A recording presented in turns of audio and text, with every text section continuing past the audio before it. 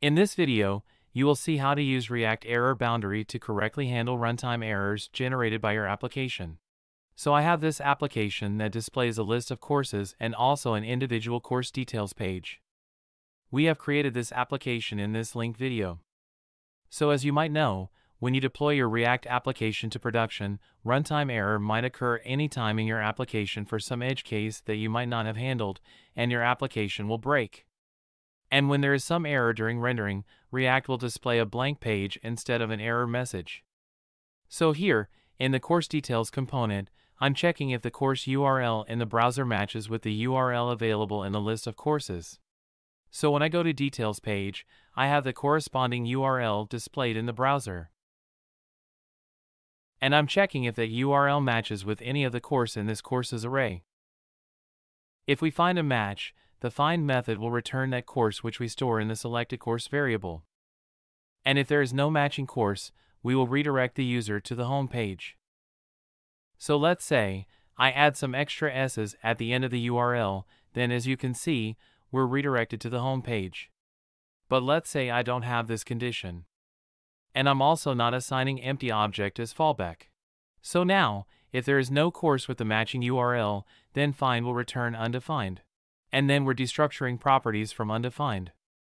So when you destructure properties from undefined, JavaScript will throw an error. To see that in action, let me open the Dev Tools and the Course Details page.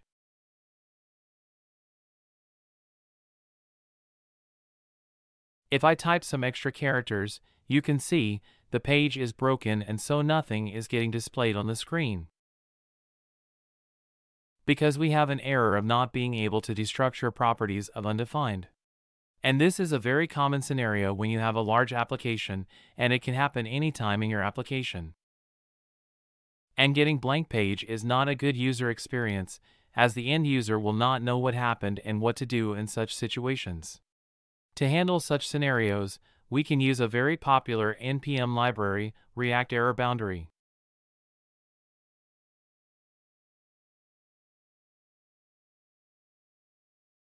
So let's install this package now. Using yarn add React Error Boundary. You can also use npm install React Error Boundary if you want. Once we have it installed, we can wrap our entire application in Error Boundary component. So we can wrap this app component inside the Error Boundary component. And we import the Error Boundary component from the React Error Boundary. This Error Boundary component accepts a fallback prop where we can display an error message when there is some error.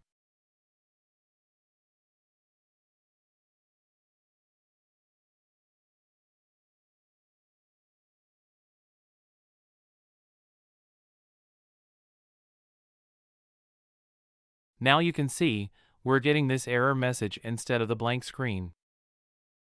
But displaying just a message does not look good. So we can use the fallback component prop instead of just fallback prop. As a value for this prop, we can pass either a class component or a functional component. I have already created this error page component to display an image with a message and a button. So we can just reference that component as a value for fallback component prop. So now you can see a nice error page with a message and a button. So this page will be displayed only when there is a blank page because of some JavaScript error, which is a great improvement. Now let me go to another course details page and I add some extra characters in the URL. You can see, we get the error page. If you want to access that actual error message, then we can use the error prop which is automatically sent to the fallback component. For now, I will just log it to the console.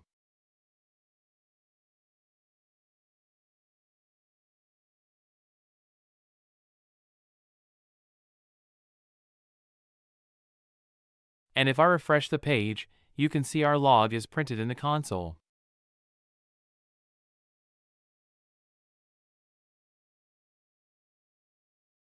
Also, in addition to the fallback component, we can also provide onReset function prop. Inside this function, we can redirect the user to the home page. So here, I will just use location.href equal to / to redirect to application home page. Now to call this function, inside the error page component, we can use the reset error boundary function prop.